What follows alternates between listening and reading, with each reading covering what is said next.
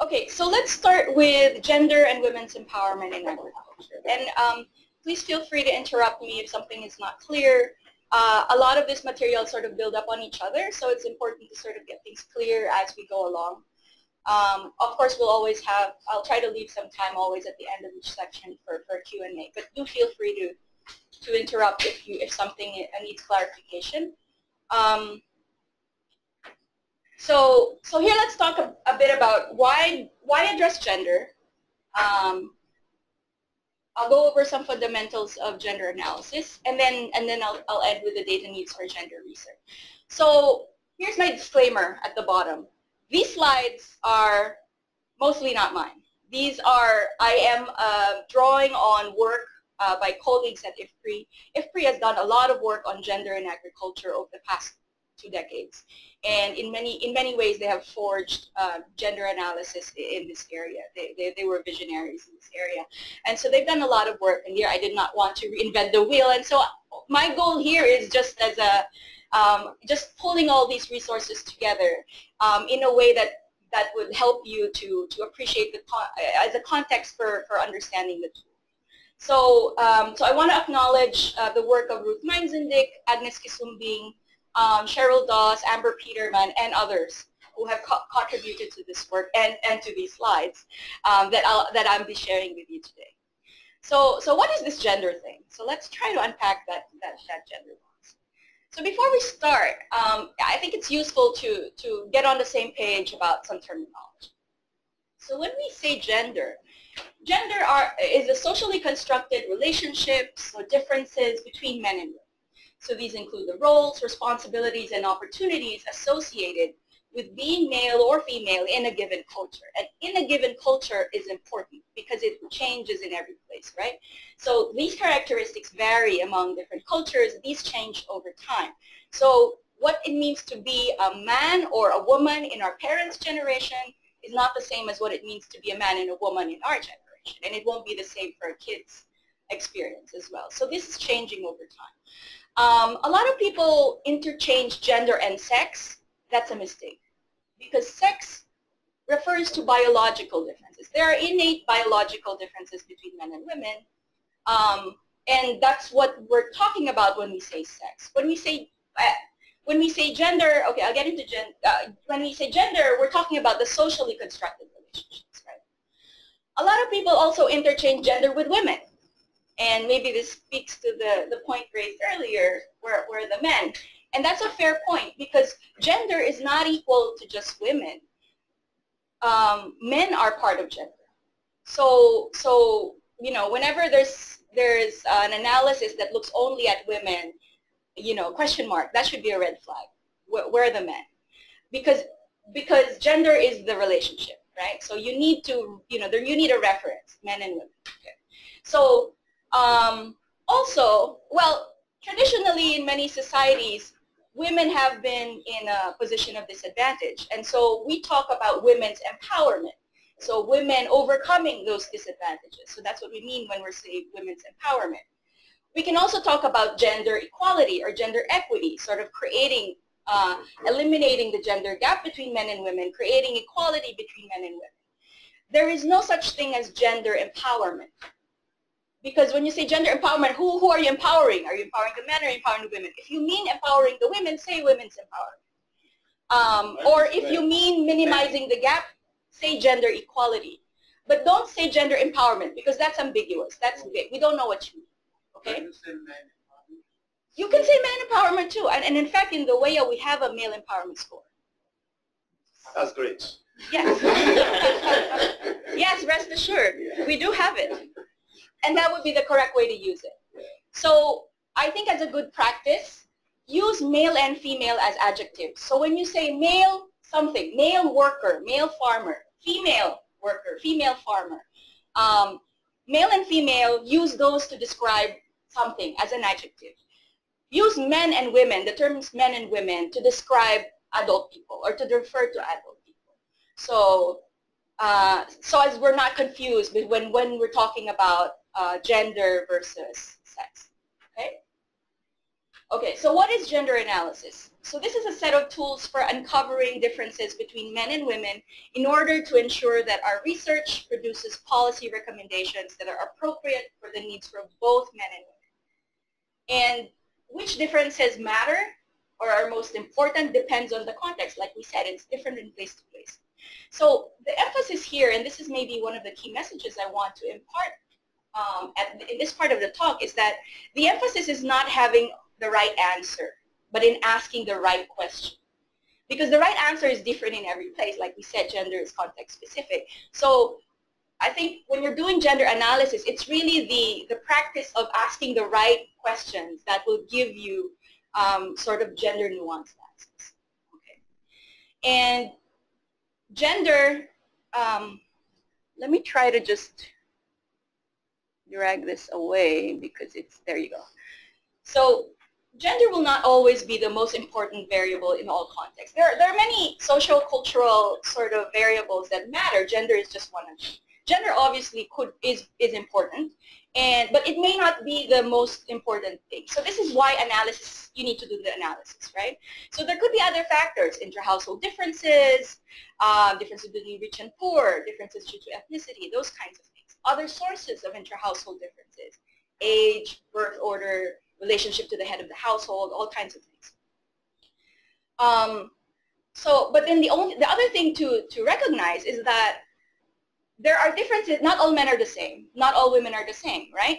They vary. So, you know, not all women are disadvantaged. It depends on where they are, marital status, widows versus married women, older women versus younger women, their status in the community, the size of their land holdings, that sort of thing. In the same way that not all men are the same. Some men are more disadvantaged compared to the others. Also vary, you know, have different characteristics. So you have to look at the intersection of gender with these other variables. So when does it make sense to pay attention to gender in our research? So when there are systematic gender differences in outcomes, like your differentials, poverty rates, health indicators, nutrition outcomes, the outcomes, think of the outcomes you're interested in. Systematic gender differences in determinants, so land ownership, schooling, headship, those kinds of things, as well as processes. So differences in preferences and motivations for behavior. So these processes, legal processes, institutional processes, there could be gender differences in those things as well.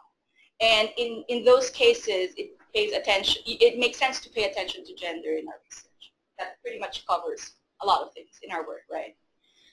So recently, I would say when I was a grad student, you know, people would say there was growing evidence that said that households don't act as one. I think now we can say with more confidence that this has been sort of confirmed over and over in many different studies. So, so the default assumption is no longer a unitary household, but that households do not act as one, that the individuals within the household have different preferences, have different resources, have different interests.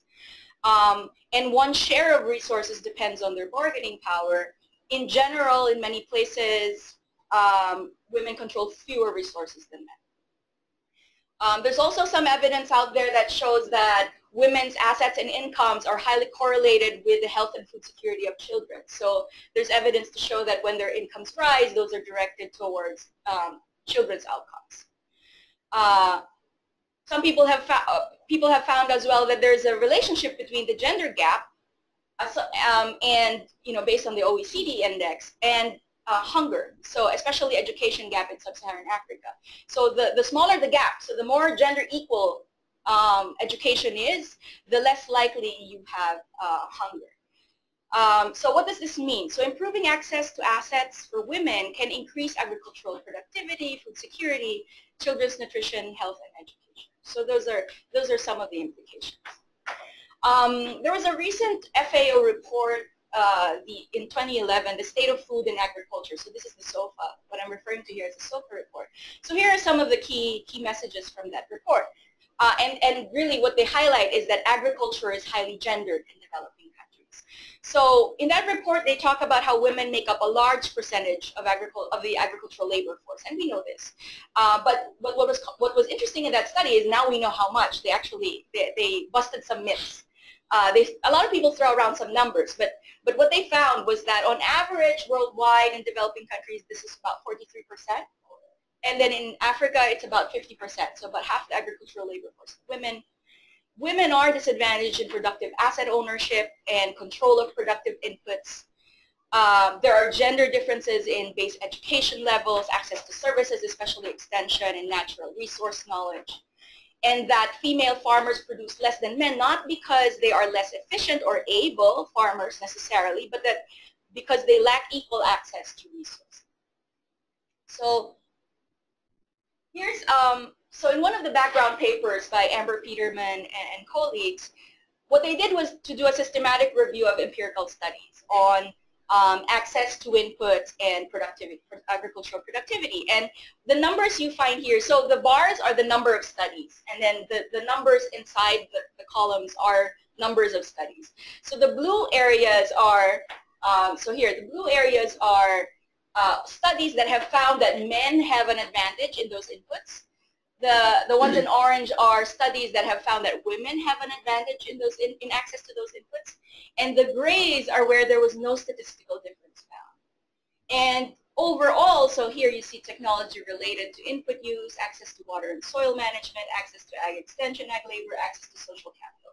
So across all of these, in about 40% of the studies, men were found to be favored, statistically significant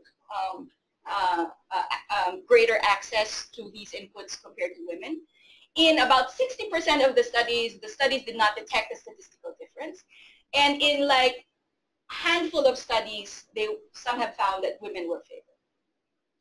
So that's a very interesting finding. So what does this mean? Well, by closing the gender, if we're able to close the gender resource gap, there could be massive implications for agricultural productivity. You could have a productivity boost. So this is sort of a hypothetical thinking experiment.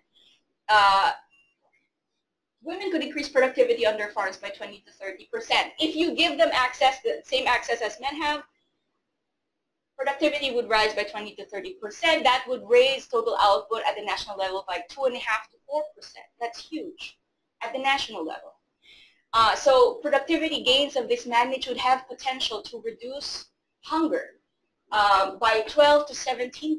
That's 100 to 150 million people out of hunger. So that's significant. And then of course, if these correlations hold about women spending more of their resources and income towards other well-being of the rest of the household, then you could have multiplier effects on broader economic and social realms.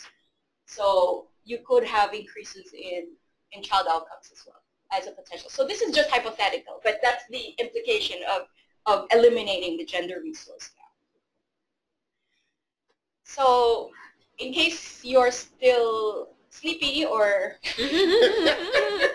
or need some comic relief, I found this really funny cartoon from one of the older gender presentations. Since we're talking about resources, so I'll give you a moment to appreciate it. But the point is that women are in many places, and maybe before in history, women have been assets to farm production. Except they can't use her as collateral. So now let's get to value chain. So far what I've talked about is just agriculture in general. This is a value chains training, so let me give you some examples of, some thoughts on value chains. So hopefully all of you here are convinced that gender is important and that inclusive agriculture sector growth is important. It's important to include the women in agricultural sector growth. And in the value chain approach, the question is, how do you get to a gender-sensitive value chain? You'll have to look at the whole picture. So you'll take a look at legal policy environments, access to and information about markets, local capacity and support. And this is the key question I want to pose to you. What then do we mean by having gender-sensitive value chains, and what would that look like? So this is exactly, I'm glad you brought that up, because that's the women in development approach. The criticism for that approach was just, it was just adding women in stir. And so in this case, so basically here you have value chains, and then you just say, oh, how do we include the women? So maybe let's invite them to the training. Or so it's sort of more of an afterthought. And then people get surprised, like nobody showed up. The women didn't show up. So, oh, women are not farmers because we invited the farmers and the women didn't show up. So that's the criticism of this approach, right? So let me talk about this. So what do we mean by a gender equitable value chain program, a gender sensitive value chain program? So this would be a value chain program that supports gender equity goals. So there should be an understanding of men and women's differential roles and relations. It should foster equitable participation. It should address the needs of women, support women's economic advancement, promote gender equitable market-driven solutions, design equitable benefit sharing mechanisms, and include men in addition to women. So in defining both the problem and the solution, you cannot have something that's effective without understanding how men and women are different and healthy. Is that okay? Yeah, that answers. Okay. So this is the alternative model I would suggest is more effective, where you don't have the value chains and then you just try to figure out how you add women, but instead you integrate the gender analysis into the value chain. So here are just some steps. So how do you integrate gender? So phase one would just be mapping gender relations and roles along the value chain. So just trying to understand where do women and men fit, and then identifying what are their constraints and understanding that their constraints can be different. What are the consequences of those constraints? And what can be done to remove those constraints? So, for example, if women cannot access markets because they cannot travel alone, whereas the men can travel alone, how can they access markets in the same way as the men? There should be maybe there should be alternative means of transportation, or there should be alternatives. They should get a transportation allowance. For example, if the transport the women can access costs different than the men, because the men can go on a bicycle and the women cannot because they don't have bicycles. These are just examples, right? But there could be potentially a lot of different constraints that are experienced differently by women and men, or maybe the women need to bring the children and it has to be within, it has to be in daylight, they cannot go in the evening, that sort of thing, right? So there needs to be some thought about how those constraints can be addressed in the program, so that you can get gender equitable participation and you can get gender equitable benefits. And then phase 5, and this is where the WEAI tool comes in, measure success. And by measuring, meaning monitor what happens and see if it's effective. So you know what to do again and what not to do again. Okay. So here's an example. So and I apologize because I was going to look up what country this example was from, but I totally forgot in the rush of the morning. So this is from one of the USAID projects. It's a honey value chain, but this is just to illustrate how gender could be integrated in a value chain analysis. So here's the honey value chain. We have the different steps in production. We have inputs, production of the honey, traders, processing and packaging, and then it goes to local markets, international markets. And then in each step you have these what components of that step, right?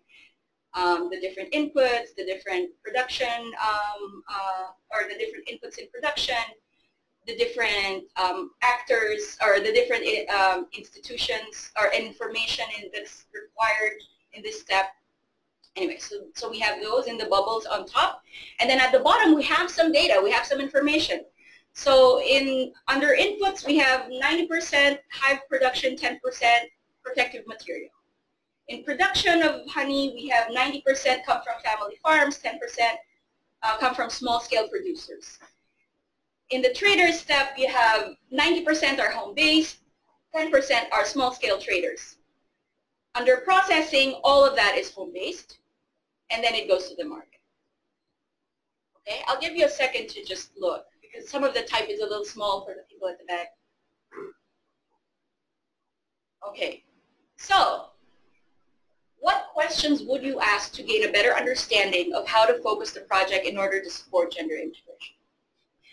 So, right, who does what? So here's an example where some people have worked on this and said, okay, so let's mark the blues are male and then the shares of the male and the reds are the shares of the female. And they've marked up, okay, so under hive production, we discovered that 60% are male contributed and 30%.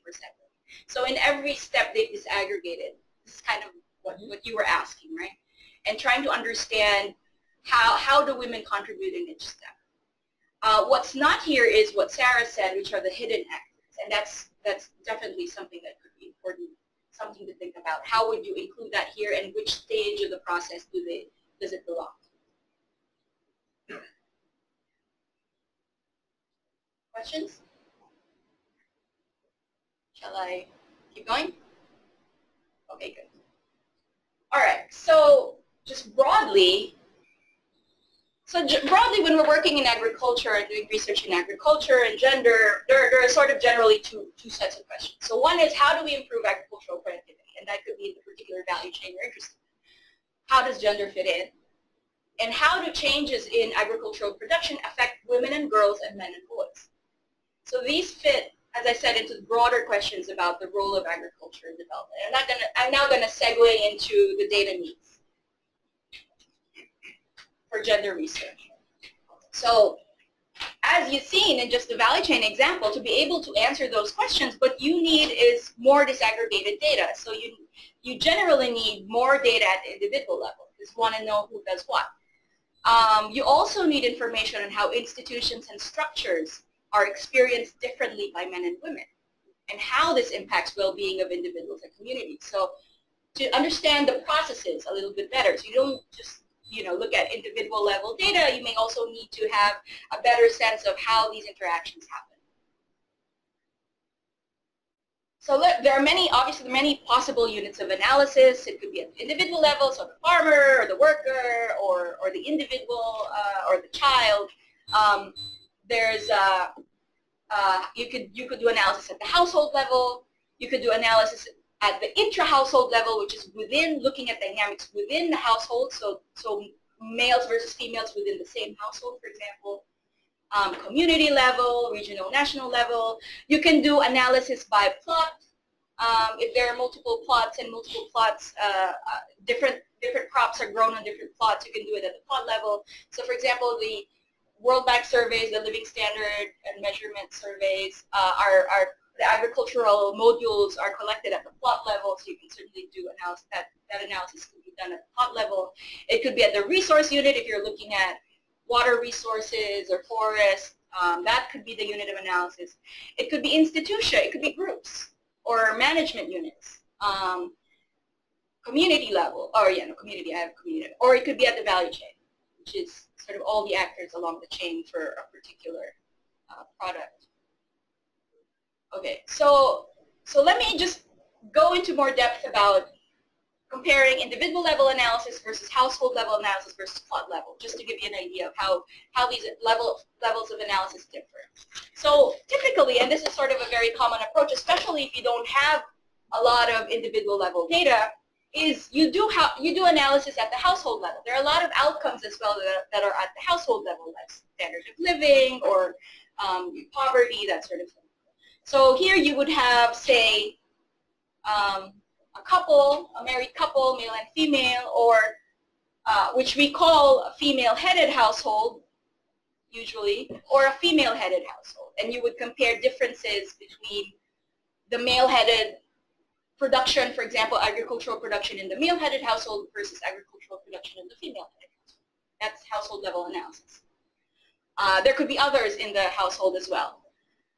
So this would include like other adults or children.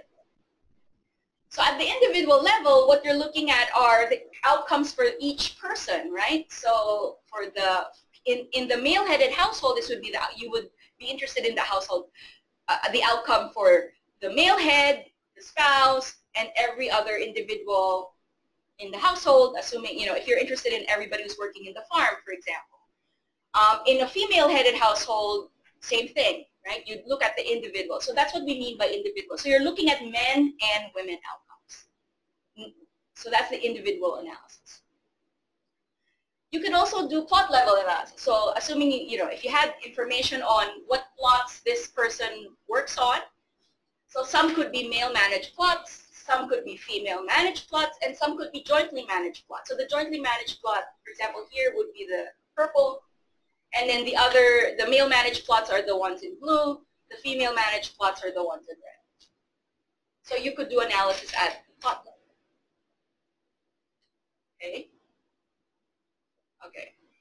So what are let's define a little bit what these household types are. So in the male-headed households, there are actually two kinds. In the Women's Empowerment in Agriculture Index, we use dual adult. That's a term. We're moving away from headship, calling them male-headed or female-headed. So we're describing them as dual adult households. So here you have a male and a female primary decision maker.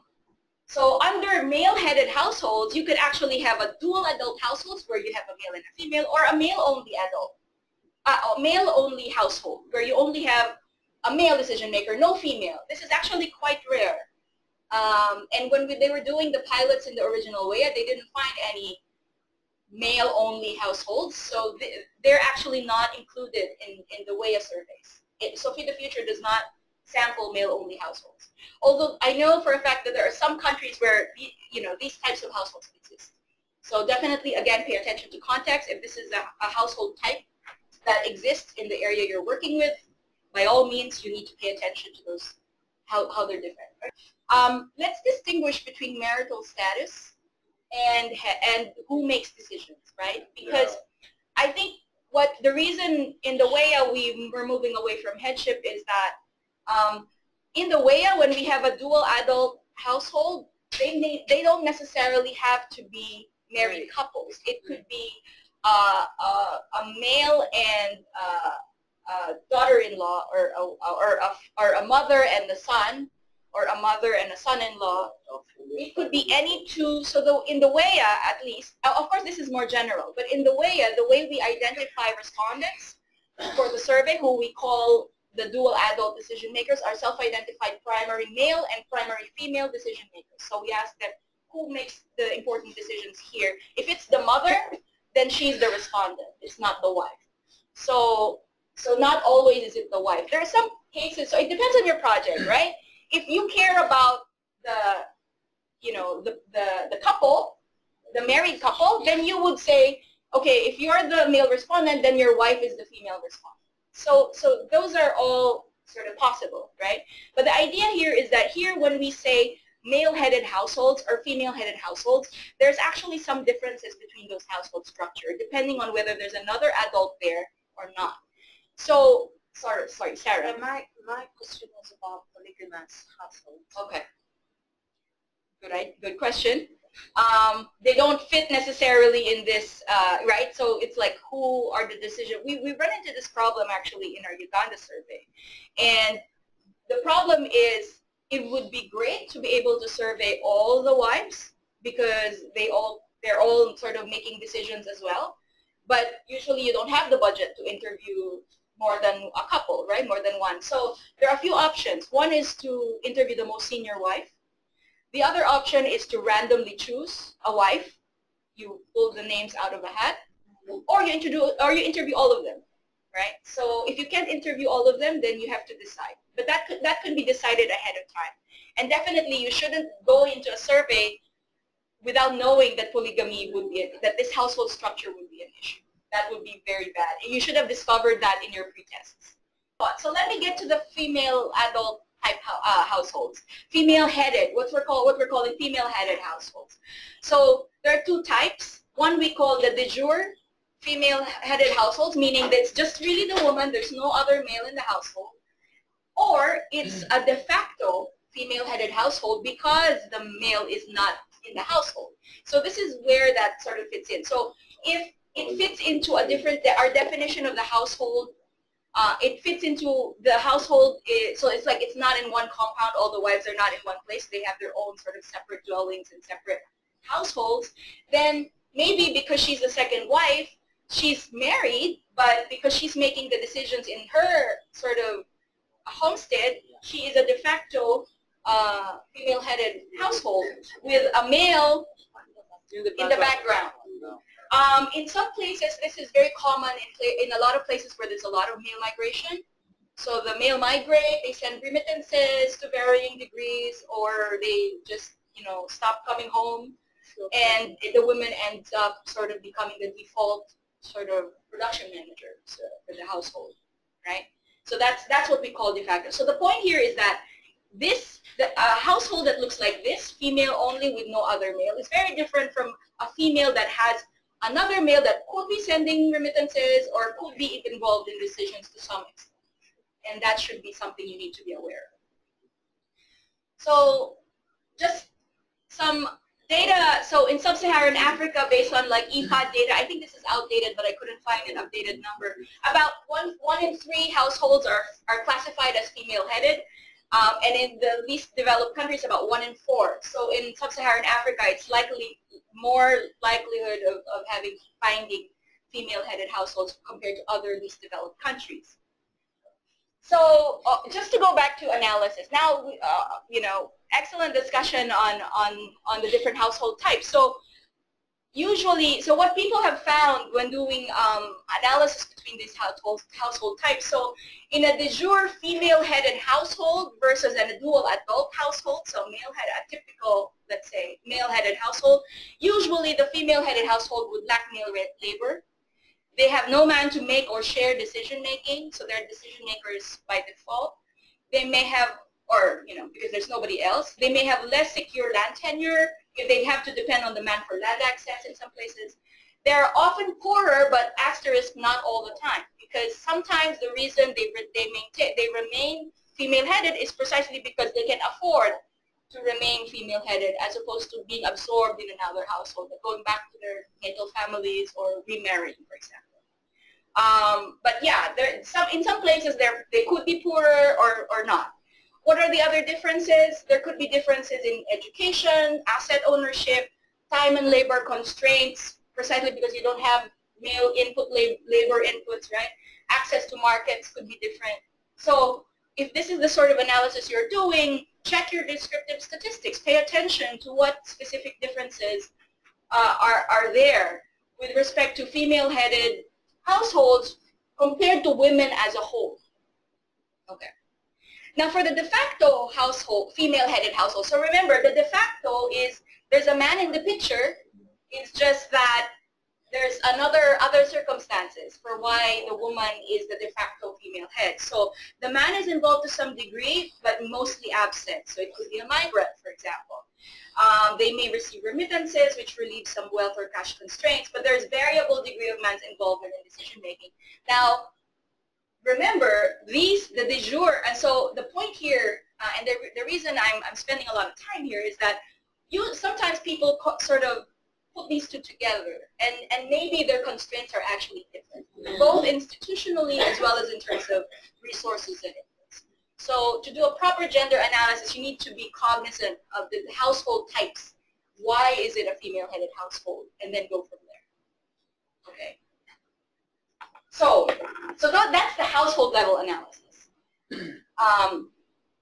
Now here, individual level analysis. So when you're doing individual level analysis, you're looking at differences between men and women of different ages, within as well as across households. So you're looking at the individual as the unit of analysis. So this can also lead to looking at youth issues because you're looking at individuals, right? So it's not just the male head or female head. You could be looking at other adults or other young people. So don't assume youth is just young men. There's also female youth. So male and female youth could be part of your analysis. So again, the reason why individual analysis makes sense is because we cannot assume that households act as one. So not everybody in the household have the same objectives, preferences, resources, production, or income within the household. So different people contribute different things. They could have compatible or opposing preferences and behaviors and motivations, right? So in the individual level analysis, this can come through.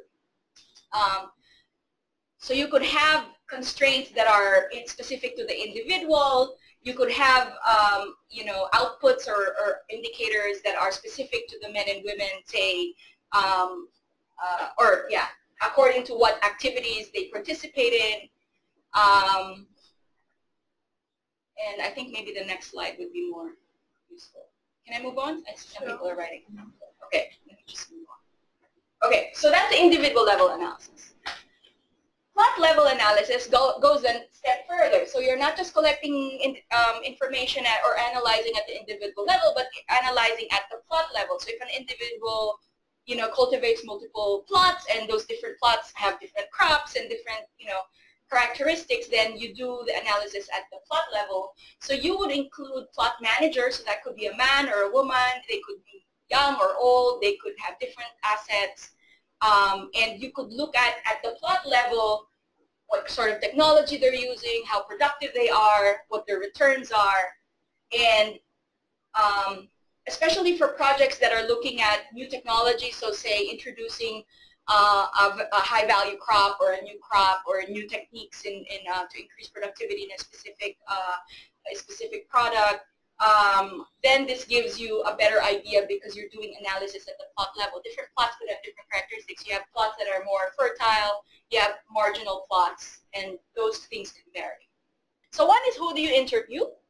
Very important, because who you interview, that's the source of your information. So if you choose properly, then you can get a good information. If you don't choose, if you don't think about who you're interviewing, then you may run into some problems. And then the second is, if you're interviewing more than one person, so if you're doing the individual level and the plot level analysis, how do you handle data from multiple people within the household? And I think this speaks to his point. Like, okay, there are multiple people, how do we handle it? So there are a few options. So first on who should be interviewed. So this is the first challenge. So one question is, does sex desegregated data mean we have to interview multiple people per household? Actually, no. You could have individual, surveys happen all the time where you have a roster, you're getting individual level data across all the people, but you just have one respondent.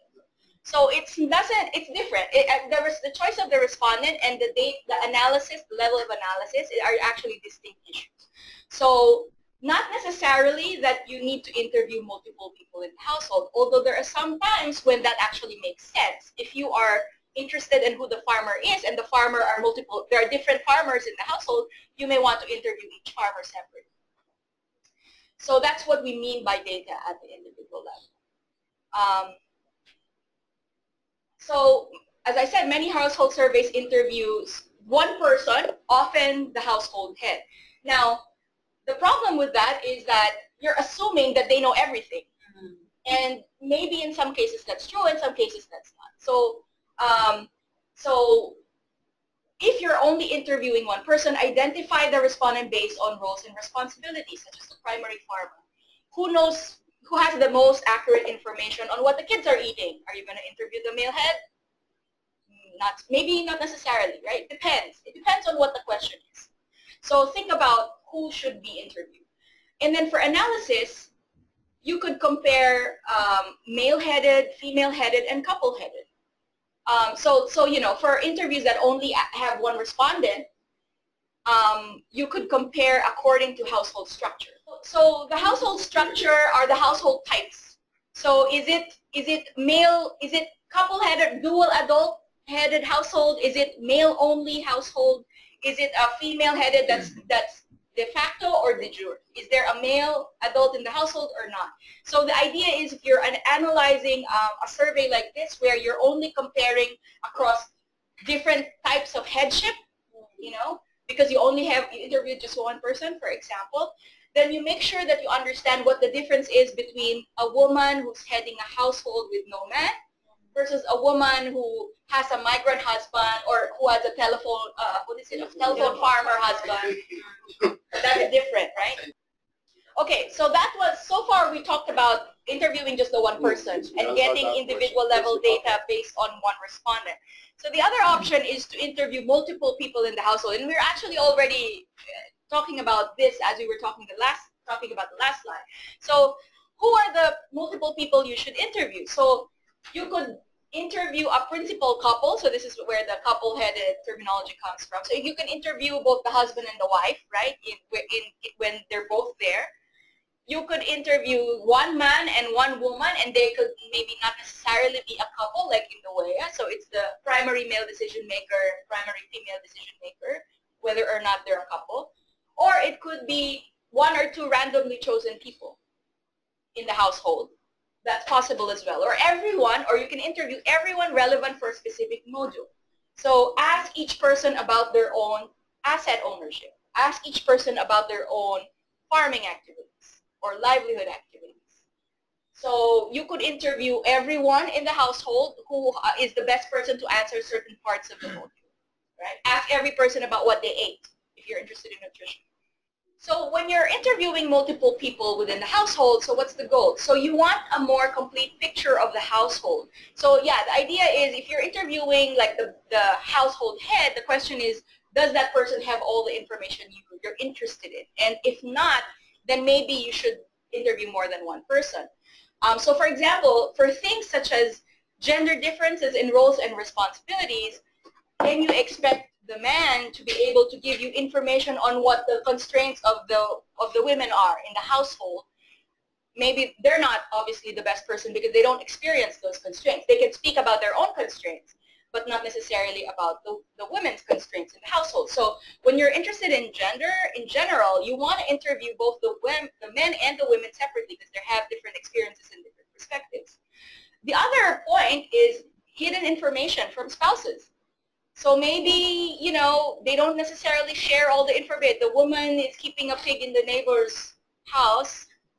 And actually, this is an anecdotal story from Ghana because I was like asking, do they actually share full information to this? Or the man has some windfall income and doesn't tell the wife and they just spend it, you know, right? The reason you'd want to interview them separately or first of all, to interview multiple people is if when you're trying to get at differences in perceptions. So if perceptions are important, especially on women's empowerment, where the woman's own perception is important, you'd want to get their own point of view. You wouldn't want to ask the husband, is your woman empowered? You would want to ask the actual person. Yeah, exactly. They may not have the same opinion. They may have different perceptions. Maybe he thinks she's empowered and she doesn't think so, or vice versa, right? So if you're interested in perceptions, then you'd want to ask the person you're actually interested in. So some examples of interviewing multiple people. So this is a project that Cheryl Doss and Karen Groen and Carmen Diana Deer were involved in called the Gender Asset Gap Project. And what they did was to collect individual asset data in Ecuador, Ghana, and Karnataka, India. They had 2 respondents. So what they did was they did a household inventory first, what all the assets are in the household. So this is a household, like a asset roster for the household. And then they go to the individuals and say, okay, what are your assets? We know what the household assets are. What are your assets? So they have both household and individual. And they did it separately for the 2 respondents. But I think they chose randomly on who the respondents are. In the WEAI, the Women's Empowerment in Agriculture Index, we have 2 respondents. They are the primary male and primary female decision makers in the household. And like I said, they get the same questionnaire administered. So there's the thing with the WEAI, and I'll get into this more once we get to that section, but it's embedded in a larger survey. So the WEAI is not a standalone module. It's a module you add on to your existing survey. So for Feed the Future, they're already doing a large population-based survey. The WEAI survey is just another module that they add. So they're collecting, say, production. They have a roster, demographics. They have production. They have nutrition. They have consumption, expenditures, all kinds of other things, right? And then the empowerment module is another section. So the empowerment module doesn't have roster, doesn't have education, because the idea is you already collected that elsewhere. You should have that in your survey already, okay? So it's only this part that is administered to the 2 individuals. All the others are administered differently. So different parts of the survey have different respondents. And in the WEAI, they get the same questionnaire. We'll get to it when we get to the questionnaire. So how do you analyze data with conflicting answers? So this is the problem when you're interviewing more than one person, you may not get the same answer. And what do you do, right? Is that a problem? So for example, if you're trying to identify who is the owner of this plot, and you ask two people who the owner and they say something different, then you have a problem because it's the same plot, right? You need to resolve it. So there are multiple ways of resolving it. So the idea is to create a decision rule. One is you use only one answer. So you decide who has the best, oh well, first of all, use one answer, meaning you decide which respondent you believe. The primary farmer head, or the primary income earner, or the oldest adult, whose response, if there's conflicting answers, whose response do you believe? Or, so that's one option, you can always do that. Number two option is use broadest definition. So if everybody said, oh, I own that plot, oh yeah, and then the other person also said they own it, so use the broadest definition of ownership. So everybody who claims owner is listed as an owner. So if multiple people claim that they own the plot, then you recognize the plot as a jointly owned plot because everybody feels they own it, then it's a jointly owned plot. So that's the second option, where you use the broadest definition. So here you're not saying that they're wrong because they report that they own the land, so you're just saying that actually let's use everyone's information. The third option is to use other information like marital property rules or other types of information. Depending on the context, what you have in that sort of situation, you can use other information to determine who is it has the claim to the land. So we're talking about how to resolve disagreement. Now, in some cases, disagreement is actually fine and it need not be resolved. So in the case of women's empowerment, when we're really interested in the person's perception of whether or not they can do things or whether or not they can make decisions, we don't need to reconcile their response to their husbands or to the other persons. We just care about what they think. So in this case, disagreement is fine. The conflicting answers is not an issue. And when you're doing analysis, you could just code households where there are major disagreements. So you just take note of them, see if there's enough, if it's a large number of households that have disagreements, maybe it needs further investigation. If not, then you can just leave it as is and not be worried about it. That can be its own paper, by the way. That could be just one of many papers, right? Just looking at agreement or disagreement. And why do they disagree, right? Like, why this thing and not that? Why just the land and not the what to do with crops, for example? For women's empowerment, perception is actually important. So there we have an explicit instruction for enumerators saying it's okay for the answers to be different. Do not try to force the respondent to conform to the other person's response. That's actually explicit there. Okay, so key messages on the data needs. One is whether you interview one or multiple people depends on your research question. So it's worth thinking about what are you trying to get out of the data. You can interview multiple people if you need it for full information, or if you're interested in differing perceptions, especially when you're looking at gender differences in constraints and how the household will affect, how different perceptions affect household outcomes. Depending on who you interview, you may get different answers, but you need to consider whose answers you need, whose answers are relevant to your research question. The most important thing is to be transparent in how you choose. You want to, if you're using a rule that says, okay, based on this focus group discussion, men don't do weeding, that, document it and say, this is the basis for choosing this. Or if we're saying that we want to use the broadest definition of ownership, document it, put it in a footnote. Be transparent about how you're choosing whose response. And okay, so the last thing I want to say about this exercise, so this is the end of the intro to the intro. Why does it make sense to pay? So hopefully now all of you have an answer. So why does it make sense to pay attention to gender in your research? Better science.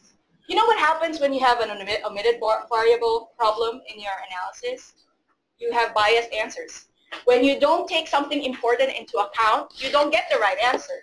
So actually, I would argue, and I know all know this because you're in this room, is that when we pay attention to gender in our research, we're doing better research. We're doing more rigorous research. So it results in more rigorous research, better science. So that's my pitch. So thank you for your attention.